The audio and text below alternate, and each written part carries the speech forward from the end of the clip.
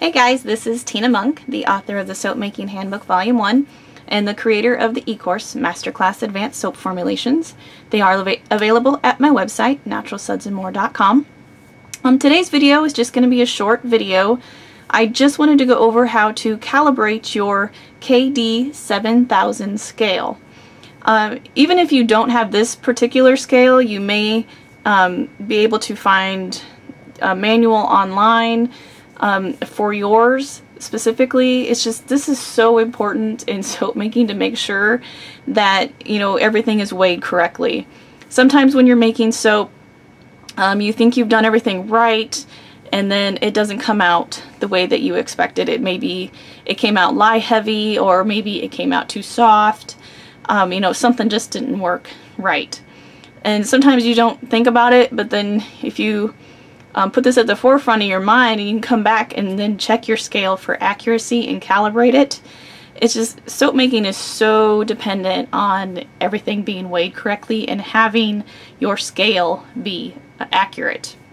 It's you know, it's just the foundation. Your scale has to be accurate and you have to have a good scale. Okay, so I just want to go over this real quick for you. It's really easy.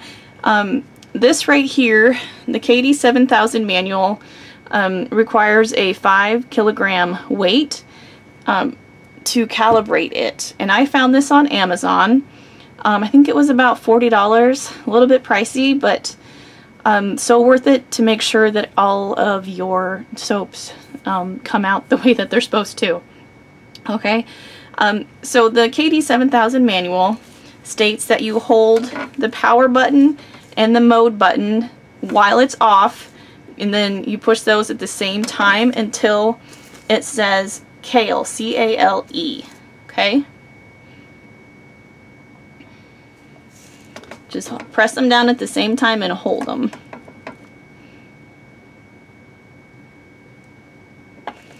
Okay, and then it's going to say C-A-L-E. Press, okay, and you're going to put the weight on top, and then you're going to hit tear.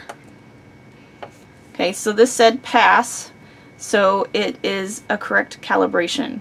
To finish it off, you need to turn the scale back off and then turn it back on, and then you're just going to make sure that it is correct again. And if it doesn't work, you're going to have to do it to make sure that it comes up. There we go. My scale was off the back a little bit. Okay, so this is now calibrated with 5 kilogram weight.